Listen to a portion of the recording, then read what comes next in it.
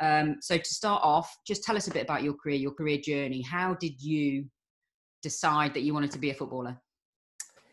Wow, we're going back a bit now. Yeah, so I started playing just for fun, obviously, as most people do, with my brother. So he started off at Liverpool, then he ended up at Shrewsbury and Chester City. So I think that was the reason I started to take a shine into football. And being from Liverpool, you can't not. Football's just thrust into your face. So I just played at school with friends.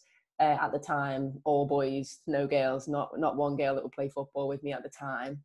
And my school teacher basically just said, do you want to come and play? I'm setting up a girls team. And that girls team ended up transpiring into Liverpool Ladies. So, it kind of just spiraled off from there. But again, it was always for fun until the age of probably about 13, something like that. And that was when I got my first England call up for the under-15s. And I was like, oh, okay, maybe I'm actually quite good at this. So that was the first time I thought, yeah, this is something I might do going forward, because at that time there wasn't, it wasn't professional and no one would have seen it as a job, as a career.